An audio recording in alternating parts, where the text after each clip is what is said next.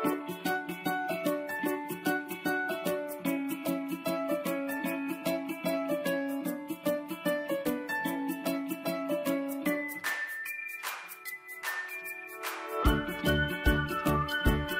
right, well, I am very excited to be here today to talk to all of you. My name is Maren Friesen. I'm an assistant professor in the departments of plant pathology and crop and soil science here at WSU.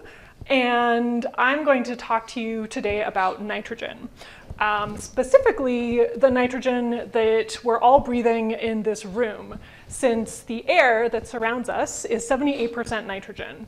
However, this nitrogen is bound up as dinitrogen gas, which has this really strong triple bond. And what this triple bond does is it makes this nitrogen gas inaccessible. And so even though plants and animals are surrounded by nitrogen as gas, it's as inaccessible to them as water would be to a sailor in the middle of the ocean, right? So we're drowning in nitrogen that we can't use. So there are three processes that can reduce this dinitrogen gas into forms that we can use. The first of these is lightning. The second is the Haber-Bosch process that produces industrial fertilizers. And then there's biological nitrogen fixation that my research program focuses on. And so biological nitrogen fixation is really an incredible process that is able to break this really strong bond between nitrogen atoms at ambient temperatures and pressures. The Haber-Bosch process uses like 400 degrees and like many atmospheres and huge amounts of energy to conduct this reaction. So it's really, really incredible that organisms can do this. So biological nitrogen fixation contributes 195 megatons per year of nitrogen into the global nitrogen cycle. And so here I've broken this down. So this is just to give you kind of a sense of scale. So this is nitrogen fixation in non-agricultural systems. So the nitrogen fixation that we are getting globally put into terrestrial systems through the planting of legumes is about half the amount that would be going in based, just on sort of naturally occurring legumes. But what's really striking here to me is that the Haber-Bosch process, so industrial fertilizers, is contributing even more nitrogen than biological nitrogen fixation used to pre-industrial. So yeah, and then there's additional flows, transfer to the ocean, and then denitrification from both land and sea that contributes to the total cycle.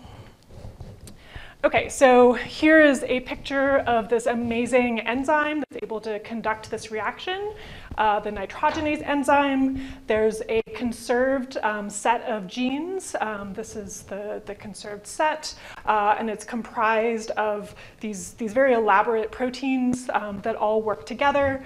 And one important thing to note is these particular metal cofactor clusters that are found at the active sites at this enzyme, and particularly this iron molybdenum metal cofactor is really critical for the actual reduction reaction. And clicking.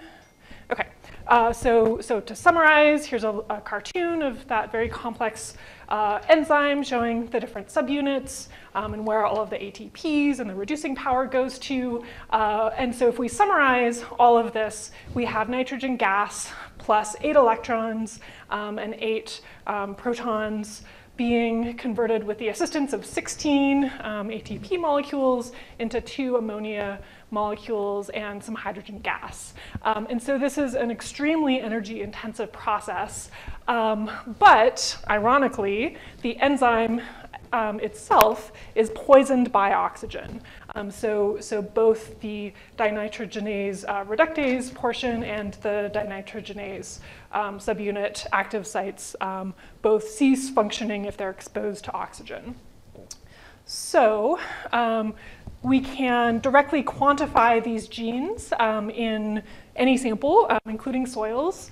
So this NIF-HTK, which encodes these different subunits, are highly conserved biomarkers of nitrogen fixation, and a machine that I purchased when I moved here to WSU called a smart chip can do over 5,000 of these quantitative PCR reactions to measure how many copies of these genes are present in a sample. And I'm working with Tim Politz and a postdoctoral fellow funded by the USDA that's optimizing multiple different gene-based biomarkers for soil health, including nitrogen fixation. And so I would love to talk to you guys if you have specific functions that you're interested in. Okay, so there are, in addition to the molybdenum form of nitrogenase, some lineages of bacteria and archaea that have additional forms that lack molybdenum but use iron and or vanadium. And the important thing is that these other lineages also have the molybdenum form. And in some cases, like the very famous research nitrogen fixer Azotobacter vinlandii, they have all three forms. And so Azotobacter vinlandii will, when it has access to sufficient molybdenum, will produce the molybdenum-containing nitrogenase enzyme. And then once it uses up all of the molybdenum, then it will switch to the vanadium. If there's vanadium, it'll use up all the vanadium, and then it'll switch to producing the iron only. So they just want to fix as much nitrogen as they can. Okay, and so more sort of deep evolutionary comparative work looking at how aerobic nitrogen fixation has evolved. So here we have lineages of bacteria that can grow under aerobic conditions.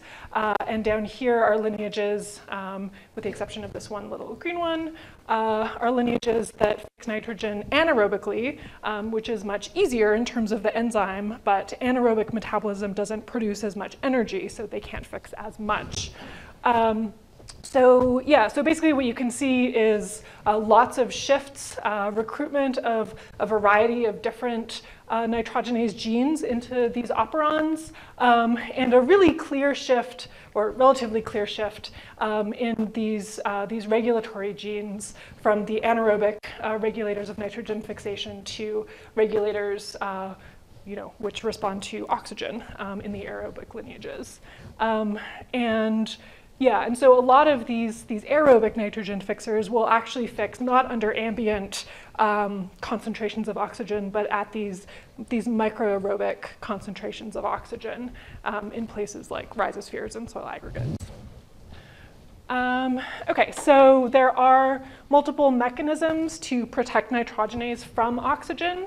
So Azotobacter vinlandii, this very famous strain, is currently the only bacteria known to perform respiratory protection, where basically they have just really, really high levels of cellular respiration near their cell membrane, and this creates a low oxygen concentration within the cytoplasm, which sounds like it should be impossible, but people have built biophysical models of these cells, and it seems to work. There's also soil aggregates, which we've heard about already today as being really important for lots of processes. They're also super important for nitrogen fixation because within the aggregates, there's limited oxygen diffusion, and so you can create these microaerobic and even anaerobic conditions within different parts of these aggregates. A lot of nitrogen fixers, as well as other soil bacteria, will produce extracellular polysaccharides. So this is a strain of rhizobia that my lab isolated, producing just heaps of EPS on plates. They'll also make, Azotobacter, for example, will produce alginate. There's lots of different types of goo that soil bacteria are good at making. And so these can also limit oxygen diffusion and potentially assist in nitrogen fixation. And then one of the most cool examples that I'm aware of convergent evolution, move over sharks and dolphins, is the inside of legume nodules. So how many of you have actually cut open a legume nodule? Lots of people. Yeah. So when you cut them open, if it's a healthy nodule, it'll be pink. And the reason that it's pink is the same reason that our blood is red when we bleed. And it's because of these hemoglobin molecules, which in legumes we call leg hemoglobin, that binds oxygen, just like the hemoglobin in our blood cells. So I just find this absolutely amazing. Okay, so there's sort of these two classes, roughly, of nitrogen fixers. So symbiotic nitrogen fixers that fix in nodules. These are really highly specialized interactions. The oxygen concentration is managed largely by the plant, and the bacterial population just needs to respond. So they do this beautiful exchange of amino acids for carbon compounds. Everything's really tightly regulated. Versus these free-living or associative nitrogen fixers where there's complex oxygen gradients in the rhizosphere or nearby soil aggregates. These are typically really diverse systems, both in terms of the organisms involved, as well as the different types of carbon metabolism that are involved, that I will say more about. Okay, so now I want to go through 4 sort of types of nitrogen fixing associations that have relevance in cropping systems. So the first being my first and truest love in terms of nitrogen fixers, legumes and rhizobia. They're not the original, but they may be perhaps the best. Next, I'll talk a little bit about azolla and cyanobacteria, then some really cool emerging work on grass diazotroph interactions, and then finally some free-living nitrogen fixers that live in soil. So legumes and rhizobia.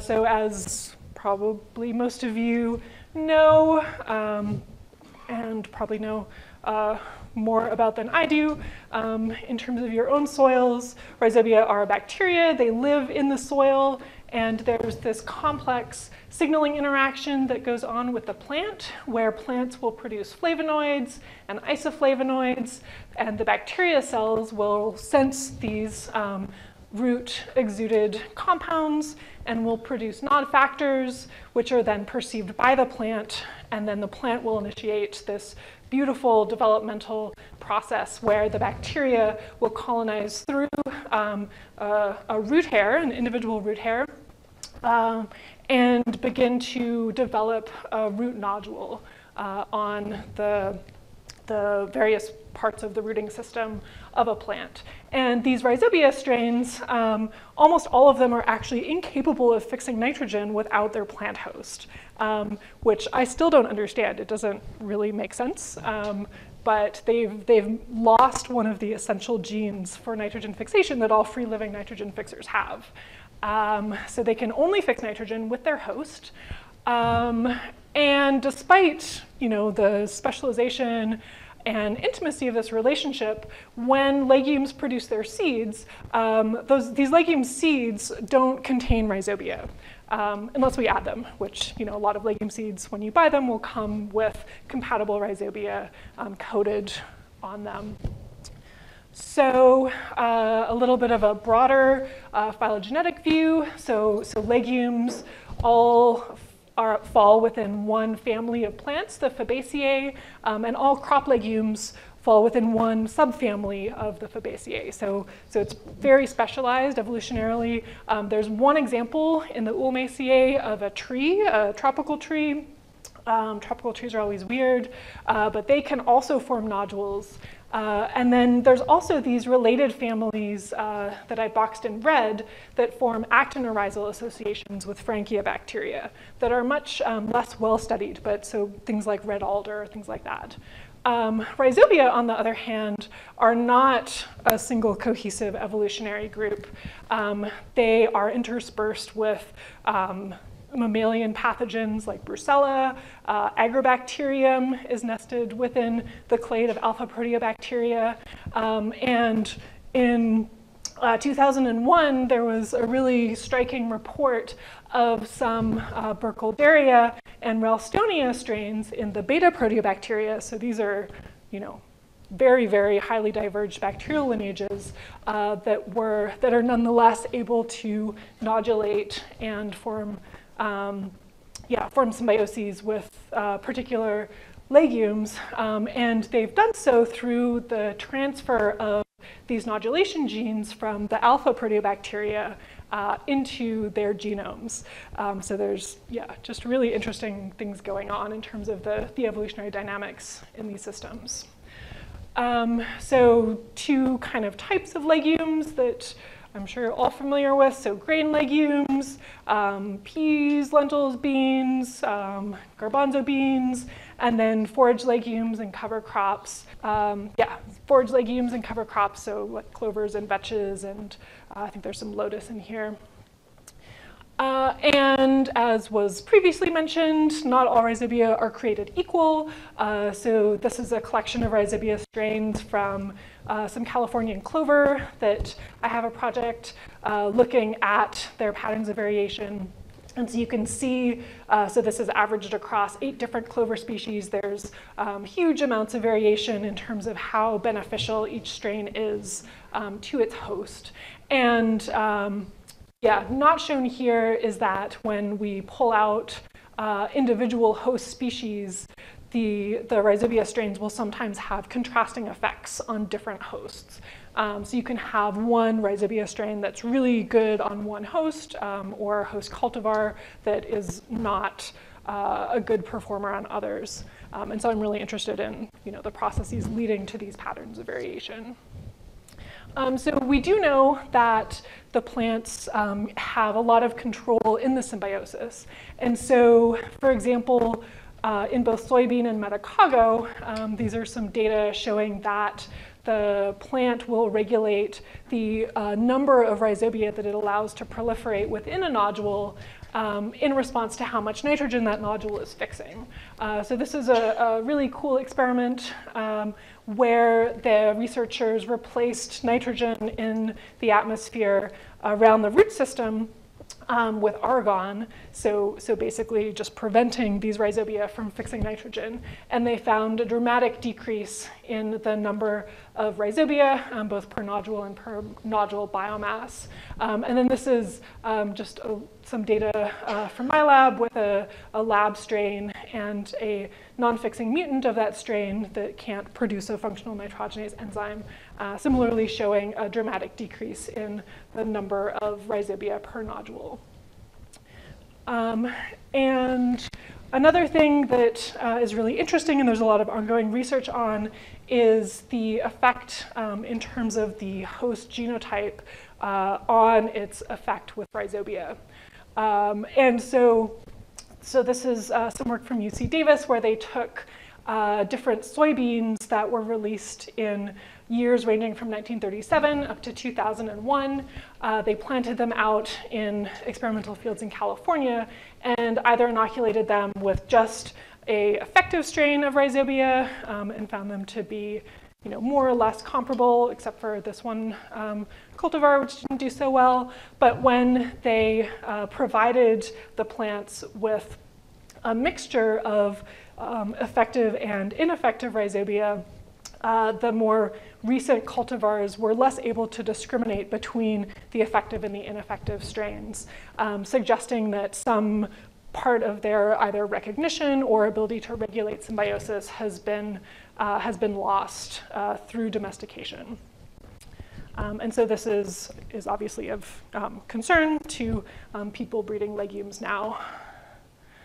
Okay, so Zola and cyanobacteria are really cool. They're one of the few plant mutualisms where the symbiont, which in this case is a cyanobacteria, actually disperses with the plant reproductive structures, which in the case of Azolla, which is this cute little water fern, are spores. And together they can rapidly grow in aquatic habitats. So they are used widely in rice paddies in Southeast Asia and Hawaii, so probably less relevant for out here. There is one species that occurs in Washington, Azolla mexicana, which looks like this. And yeah, this is all that I am going to say about Azolla, other than I think they're really adorable plants. Okay, so grasses and diazotrophs. So this is, yeah, a really interesting research area. So it was contentious for a long time whether or not grasses could actually associate with and get nitrogen from diazotrophs. And so back in the 50s and 60s, people noticed down in Brazil, where they grow a lot of sugarcane, that they could grow sugarcane year after year without adding any nitrogen, and still got the same yields. And so people suspected that there were nitrogen fixers contributing to the system, and isolated a lot of surface-associated nitrogen fixers. They couldn't demonstrate nitrogen transfer from these surface-associated fixers. Then more recently, they've been able to identify, and people are working on characterizing these endophytic nitrogen fixers, so things like Gluconoacidobacter, Herbisporum, and some strains of Burkholderia. And this is a really interesting experiment that, again, is done down in Brazil, but basically it's doing these two fertilization gradients, so increasing nitrogen from 060 to 120, or increasing molybdenum, so that really critical metal cofactor. And so you can see when molybdenum is not added, there's a pretty strong response to nitrogen. But when at the highest levels of molybdenum addition, and this is in grams per hectare, so really micronutrient. At the highest levels of molybdenum addition, fertilizing with additional nitrogen doesn't increase growth. And so what this suggests is that the nitrogen limitation that they're seeing, at least in this particular, where this experiment was done, that the nitrogen limitation is really a molybdenum limitation, and that, that if there was a sufficient molybdenum, that that these nitrogen fixers would be able to provide enough nitrogen for the plant. And there's been work in the last decade or so suggesting that many tropical soils that people initially thought were nitrogen limited are in fact molybdenum limited. And so, yeah, so this is just a really interesting case thinking about, what is really limiting production. There's this incredible example that was done largely by people at University of Wisconsin, Jean-Michel Linné, and I think some folks at Davis in collaboration with Mexican scientists. And so they were working with some Mexican scientists looking at these land races of maize that live sort of up in higher, more like cloud forest type climates. And these are really unusual land races in that they produce these aerial roots that secrete high amounts of this mucilage that will drip off the roots onto the soil. And what they found, which, just totally blew my mind, is that there are nitrogen-fixing bacteria that colonize this mucilage and provide fixed nitrogen to the corn. And so they had funding, I believe mostly from Mars, to build these enormous 15N2 gas chambers, and they grew these plants, full-size plants, in an enclosed chamber, spiked the atmosphere with isotopically labeled nitrogen, and were able to demonstrate that this nitrogen-fixing association through this root goo was able to provide nitrogen to the plant. So yeah, so super amazing. I'm sure there will be a lot more really cool research coming out on this system. Okay, so I haven't worked in any of those systems.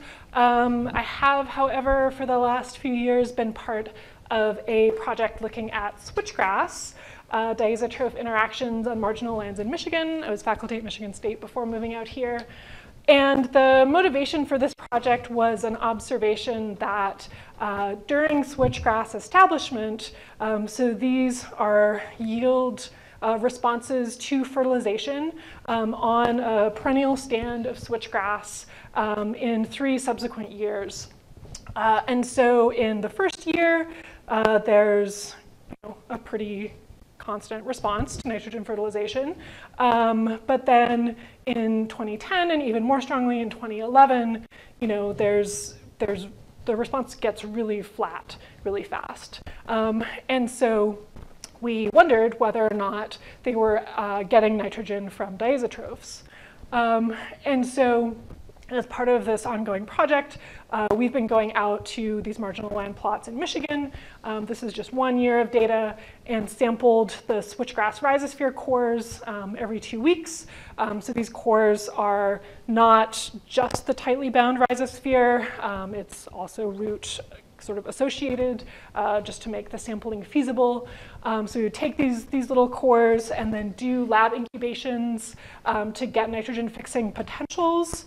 And so here's the data in terms of micrograms of nitrogen fixed per gram of soil per day throughout one switchgrass growing season. And so we have fertilized subplots and unfertilized subplots. So this was a split plot design, like the design that Lynn showed you, where half was fertilized just once at the very beginning of the growing season with Super U, a urea, with some additives, and then the unfertilized in the light green. And so, you know, so we got our first time point of data back from this year, and we were like, oh, cool, there's higher fixation in the unfertilized plots.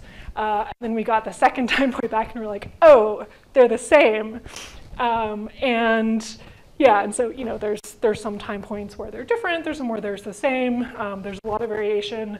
There's this massive spike towards the end of the growing season, which we initially thought had to do with senescence, but the data from our most recent year shows a spike in the middle of the summer.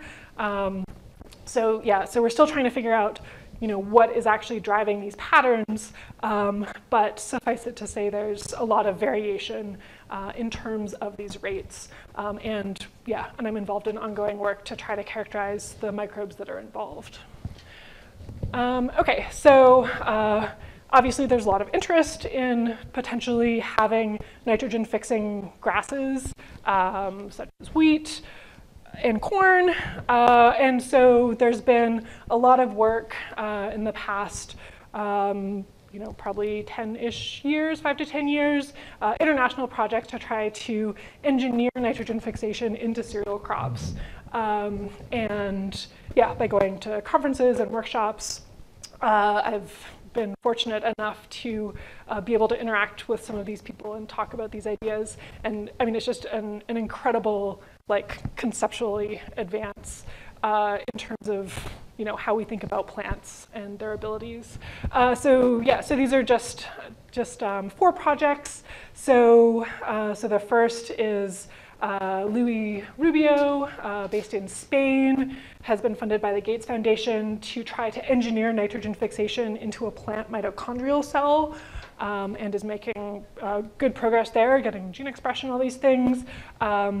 Devaki Bhattacharya and her team at the Carnegie are working on engineering cyanobacteria into a nitrogen-fixing organelle. So basically taking a nitrogen-fixing cell and, you know, turning it into an organelle. So basically asking the question, you know, what if the chloroplast in plant had retained its ability to fix nitrogen? And trying to make that happen through engineering. Giles Oldroyd is funded by the Gates as well as National Science Foundation to engineer the signaling from the legume rhizobia interaction into, he's currently working in barley and also maize to try to get these grasses to associate with designer nitrogen fixing bacteria.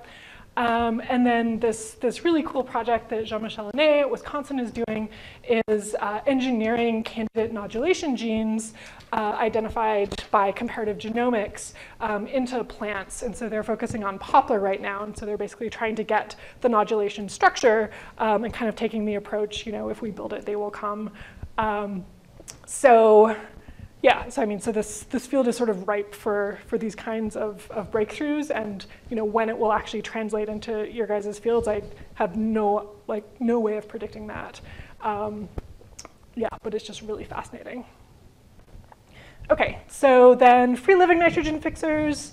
So there's basically nitrogen fixers everywhere. They're incredibly numerous and very diverse. You can literally isolate them from just about anywhere. This is a picture of Azotobacter vinlandii. It's really widespread in soils and highly aerobic. Here's Klebsiella oxytosa, which is an anaerobe found in soil. There's methanogenic Euryarchaeota, which are anaerobic archaea that are believed to be common in anoxic soils. And then here's some cyanobacteria that differentiate these heterocysts where nitrogen fixation occurs.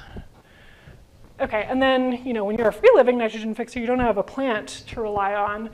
So unlike the symbiotic nitrogen fixers, where the plant does a lot of the work, in terms of carbon availability and dealing with oxygen, other nutrients needed, free-living nitrogen fixers sort of have to deal with variation in all of these things. Including diversity of carbon sources and compounds. And so some of the work within the switchgrass project that I've been involved in has been looking at the role of carbon source on these rates that we've measured. And this was really an urgent methodological question for us because we needed to know how to measure these nitrogen fixing potentials in our samples. And so this is Darian Smersina's work, a grad student who's about to finish at Michigan State. And so what she found, so this is samples from two different sites, Lake City and Lux Arbor, both in Michigan. And so she subsampled and measured nitrogen fixation through 15N incorporation, basically feeding these little cores either a cocktail of carbon or less diverse, these are both less diverse, carbon mixes, or controls just had water. And so she found, so consistently at the two sites, the highest levels, potential levels with the carbon cocktail, which had glucose, sucrose, and malate. Definitely better in both cases than just the sucrose and malate alone. We're not really sure why at Lake City the sucrose alone did better than sucrose and malate, some kind of inhibition, but we know that the microbial communities are really different at these sites. And the scale is cut off here, but the total rates at Lux Arbor are an order of magnitude higher than Lake City, which we think has something to do with the differences in soil types between those two sites. And so the other thing that free-living nitrogen fixers encounter is that they typically are able to fix nitrogen from the atmosphere, but they also have these other nitrogen pools that they can access. And so there's low molecular weight nitrogen, so ammonia nitrate present in soils. Also high molecular weight nitrogen. So Kate Reardon, who couldn't be here today, talked about some of the exoenzymes that bacteria produce to liberate nitrogen from these complex molecules in the soil, things like chitin, other products of decomposition. And so a former postdoc that worked with me and I came up with this model where if you are a bacteria that has some cellular nitrogen pool and you're living in the soil and you have access to these three pools, just thinking about what order should you eat this nitrogen in, and then what would the implications of that be? And so so pretty obviously you want to eat the most delicious, easiest to access nitrogen first. So basically, you eat dessert first. So you chow down on the ammonia nitrate that's available. And so we know, there's lots of data showing that when these low molecular weight nitrogen forms are available, that represses nitrogen fixation and exoenzyme production, because these are both really costly mechanisms. And then, as you're finishing your dessert, we predict rather that these these bacteria would transition from just eating low molecular weight nitrogen, and they would invest some of that nitrogen that they've consumed into nitrogenase, and then transition to fixing atmospheric nitrogen. And then once they've accumulated additional nitrogen within their cell, then we predict that they would start investing some of that nitrogen, because it requires this continuous input of ATP and protons, that they would invest some of that into exoenzymes that they would then secrete out into the soil. And these exoenzymes would then liberate low molecular weight nitrogen from the high molecular weight sources, which would then downregulate the atmospheric nitrogen fixation. So, do you guys follow all that? No? Yes? Sort of? Maybe? Okay, so the take home from this, and I'd be happy to talk more about this if you guys are actually interested. So the takeaway is that, given that there's not just one form of nitrogen in the world, that we predict that these free-living nitrogen fixers in these variable environments, they shouldn't fix nitrogen all the time. Because it's too expensive to fix nitrogen all the time. But instead, we predict that they should fix nitrogen in pulses. So kind of like what we saw with our switchgrass samples, which we don't know. We have some exoenzyme data and soil pools, and so we're trying to integrate all of our data types to see if this is actually happening in our samples out there. So there's a lot of challenges in terms of studying free living and associative nitrogen fixing. So probably the biggest challenge is that there's no in situ way today of measuring nitrogen fixation. So we can't go out to a field and have a probe that tells us how much nitrogen is being fixed by a plant in the field. We have to take a sample, we have to do stable isotope incorporation. So that's I think probably the biggest limitation in the field right now. There's also really high diversity genetically and metabolically of these organisms that just makes things complicated in terms of taking measurements and thinking about what's happening. And then it's challenging to estimate these rates overall since they depend on the measurement conditions. Right, so I showed you just a tiny bit of data looking at how our rate estimates depend critically on which carbon we're putting on our soil samples. We did similar optimization with the amount of oxygen in the vials where we're actually performing these incubations. Also things like temperature, soil type, other factors. Okay, so to summarize, kind of where the field is at in terms of understanding. So nodules, we have a pretty good handle on them. They're rhizobia and they're frankia. They have high amounts of energy provided by the plant. The plant also provides oxygen production, very cushy. We understand a lot about how the nitrogen is transferred. Rates are pretty high. Really variable, but overall pretty high, so 50 to almost 500 kilograms of nitrogen per hectare per year. Associative nitrogen fixation, they're still associating with the plants, so we know a fair amount about them. There's probably some kind of intermediate level in terms of energy being provided by the plant. We know that the rhizosphere does have reduced oxygen concentrations, because the plants are respiring, so they're breathing in oxygen and exhaling carbon dioxide. There's good evidence of 15N transfer between the bacteria and the plant.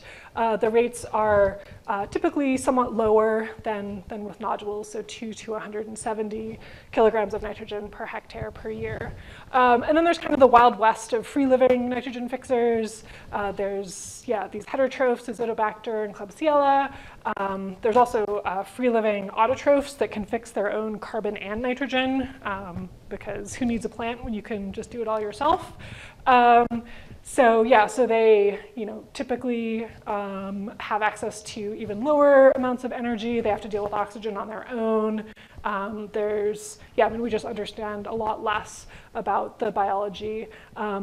But evidence to date suggests that the total contributions of these associations are significantly lower. So 1 to 80 kilograms of nitrogen per hectare per year for these autotrophic free livers, and only 1 to 10 for these heterotrophic free livers.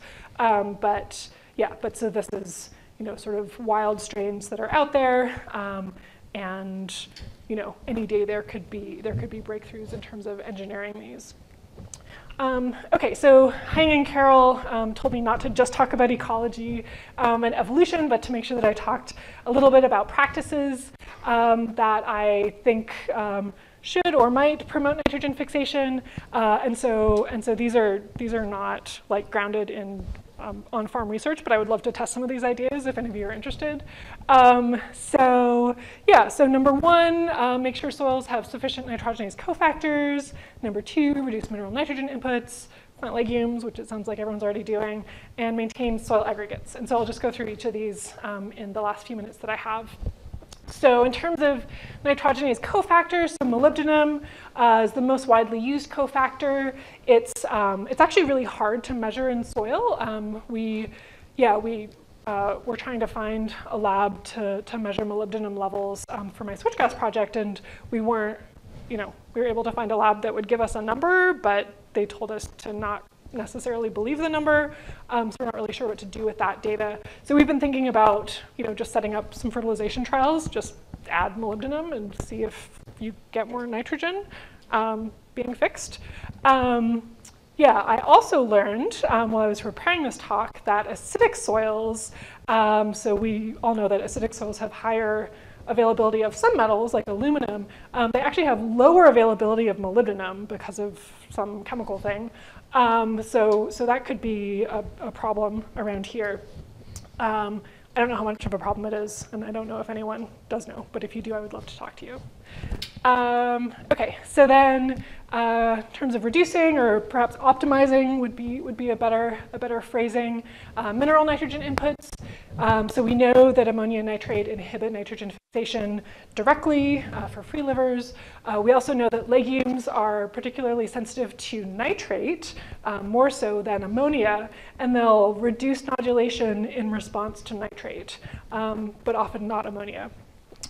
Just because of the signaling that they use.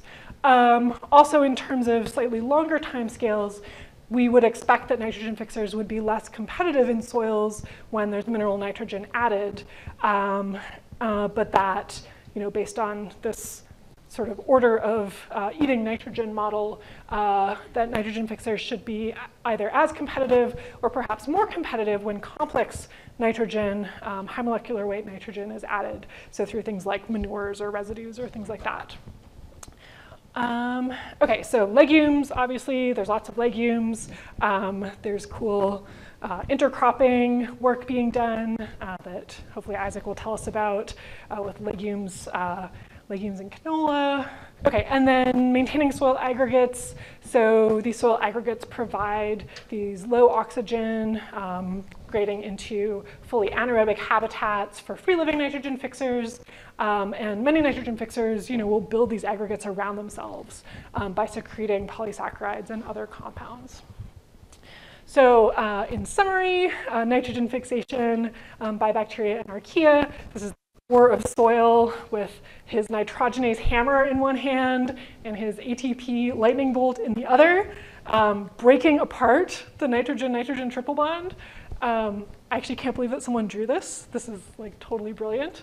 So it's a really important part of the global nitrogen cycle. It's done by this one enzyme.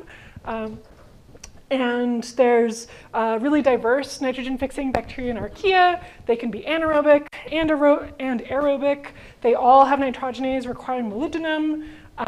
There's legumes, azolla, and grasses all have really well-studied nitrogen-fixing partners.